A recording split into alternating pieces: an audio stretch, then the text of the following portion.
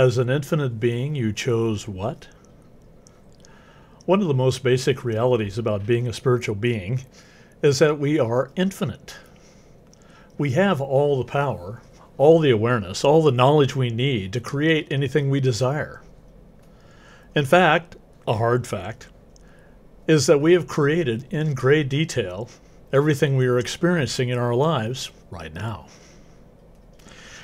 If you compare what your life would be like if you were to fully embrace your infiniteness with what you currently are experiencing, there is probably a huge difference.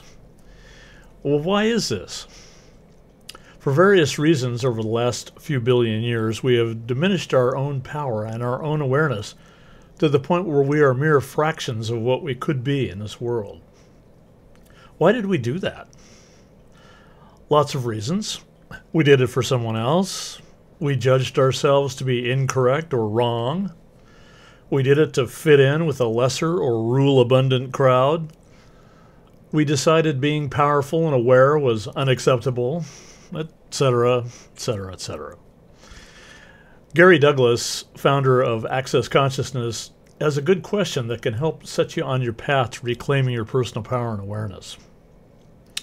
Would an infinite being create that? My money's always short at the end of the month. And an infinite being would create that for what reason? When I argue with my wife, I'm always wrong. And an infinite being would create that for what reason? I never have enough money to do what I want. Well, you guessed it. My old buddy Bashar has 3 questions that should blow your mind and help with this. 1. I am feeling, fill in the blank. 2. I chose this for myself. 3. I chose this for myself because it serves me.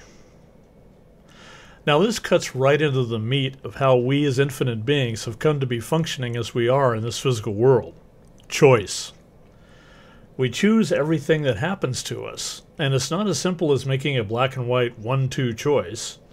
Sometimes we make big decisions, choices, about the way things are, quote, quote, in order to hold these conditions in place to minimize our powers or to make ourselves right. We may choose pain and suffering to prove to ourselves we deserve it for all the times we decided we misused our power. There are a multitude of reasons we make the choices we do, and the key is to become aware of what choices we've made, because when we make a choice, we promptly forget about it, especially negative ones. I call it human nature. Well, it's actually de-evolution. By using Bashar's 3 sentences, we can unravel how it is that we ended up here, and it allows us, or forces us, to ask the right questions. How or why is this serving me? And why in the hell do I think it's a good thing? What we're going here for is awareness. Awareness trumps past choices. It interrupts the energy flow created by that choice and requires that a new choice be made. In this way, we can, if we so choose, clear out the present and the future of negative choices, replacing them with life-affirming, loving, adventurous ones. Choice awareness is the primary driver of happiness and success. If you're always choosing the energies of your highest expression, infinite possibilities unfold and power is restored. You have been listening to This Quantum Life by Boyd Martin, brought to you by the Quantum Health Newsletter from Pure Energy RX, www.pureenergyrx.com.